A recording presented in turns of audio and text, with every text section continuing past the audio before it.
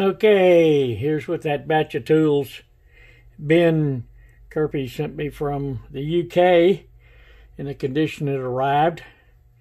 Let's take a look what we did with them. First was this nice cabinet screwdriver. Pretty rough shape, needed a good bit of work, as you can see. Primarily just cleaning and shining the shank and the tip and the ferrule, but the wood itself needed to be completely redone. So here's what we did with it.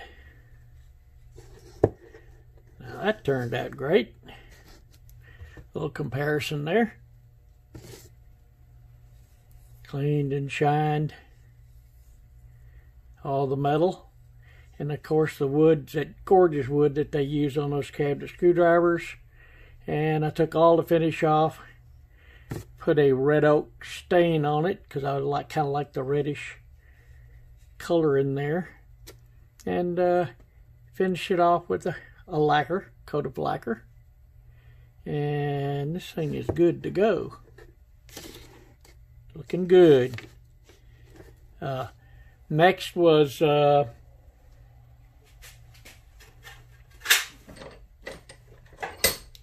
sorry there, had to get better organized. Next was it's nice.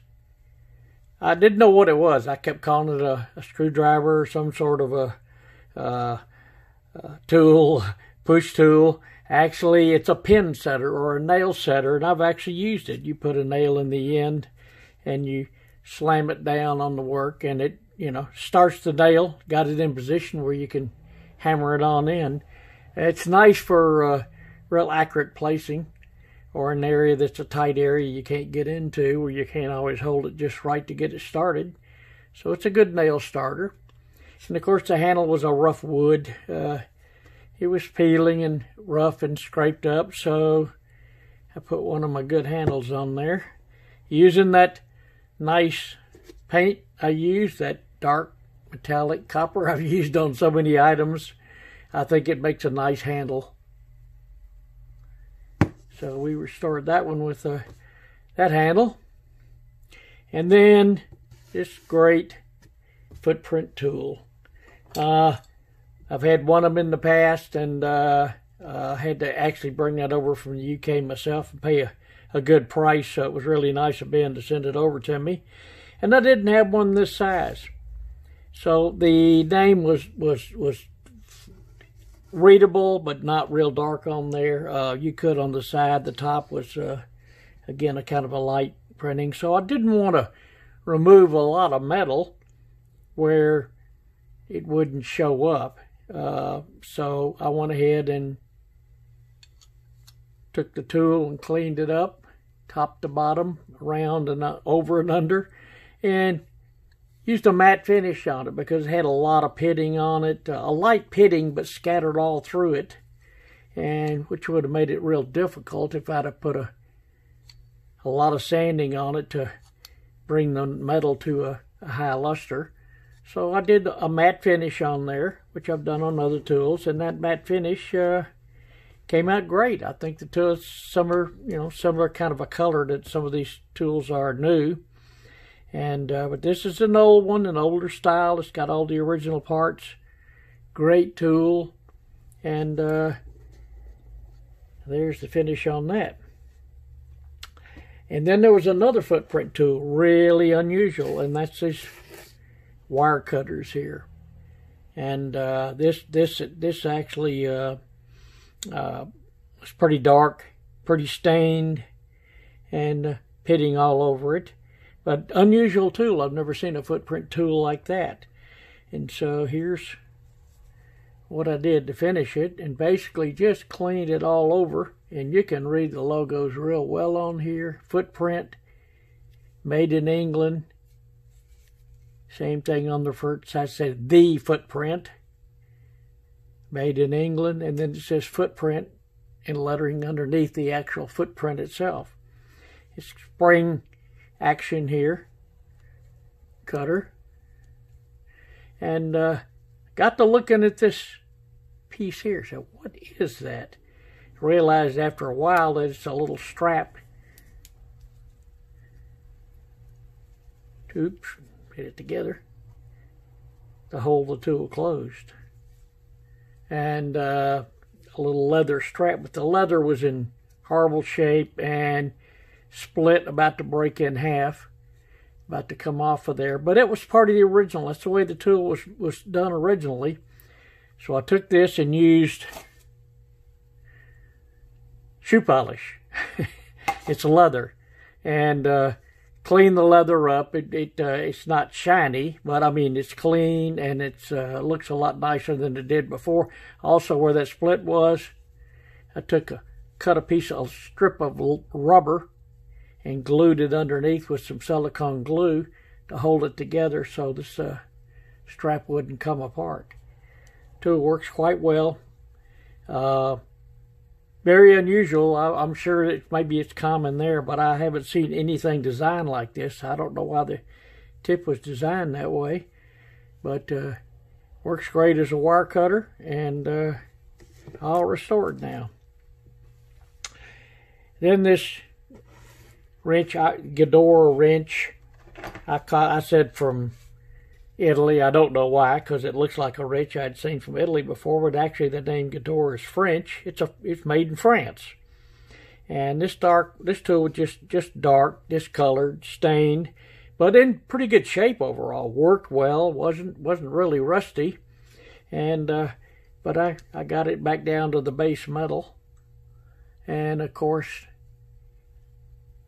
used some of that red paint we all like to use to dress them up, and did some fine work here with the magnifying glass and a light, because that was tight. But I have a teeny tiny little wrench. Of course, the wrench works smoothly, works just great.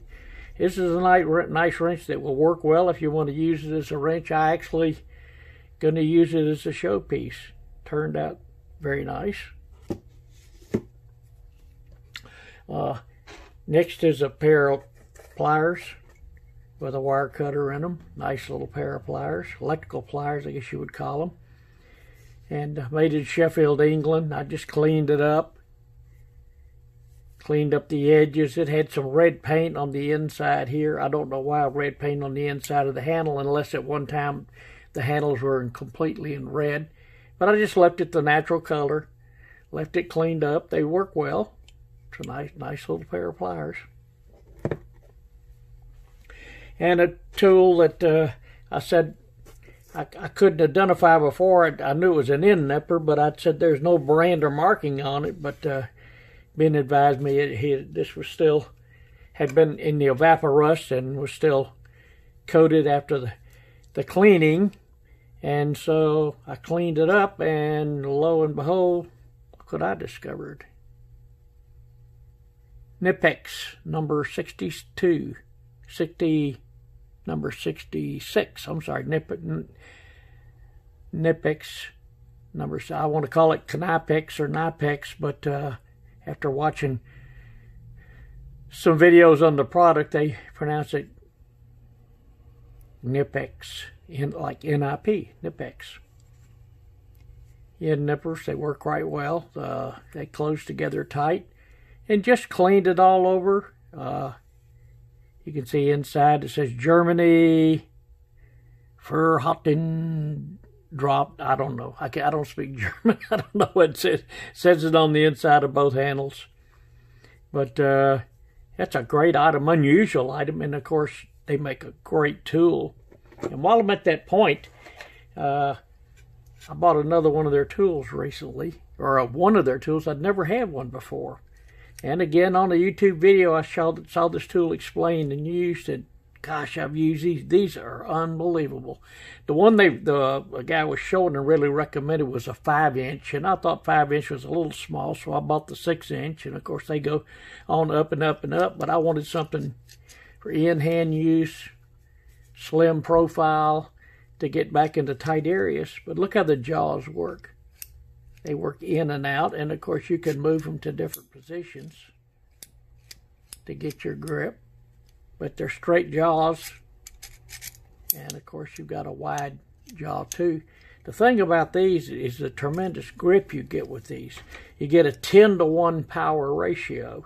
So you get a grip and hold it good and snug and turn it, and it's not going to slip. It grabs tight. I had plenty of wrenches with jaws for pipes, but I wanted a flat jaw, smooth jaw for nuts and bolts, and one that you could get. You know, I usually use a pair of pliers for that, but this is really going to be a super plier to use for tight spaces, and they make a great tool. These are not cheap. This is like $41 on Amazon, and they're made in Germany. But they got the highest rating, and it's proven to be a terrific tool. I don't usually spend that much on tools. Well, I seem to have a supply of tools from my old and my new, but just had to have this one. Glad I got it. Okay, back to the program. The last item was this great King Dick wrench. I don't have one. I've been wanting one for quite a while, but the prices are pretty high, and you have to bring them over from Europe, and some are available here, but they're pretty premium items. So they were made in several different styles. This was in the black finish. There's a black finish and a chrome finish. I like the color. I didn't want to grind it down. There's some pitting on here. I didn't want to grind it down. And there's some pitting on the back side. I haven't tried cold bluing yet, or even hot bluing, and I think what I'm going to do in the future is grind these down, sand them down smooth, and get some of that finish and try them on here, because I like the original color. It's different. I know you can finish them out and shine them up and polish them, but this is how the wrench was original. So my plan for the future on this is to make it as original as can be. Like I kept this original. Really, most of them pretty original, other than my stray a little bit here and a couple of places where I give a little embellishment. But Ben, I thank you again. I really enjoyed working on these, and just some nice wrenches. Some of them will be some nice showpieces to display. Some will be working tools, and glad to have them. Hope you enjoyed the restoration.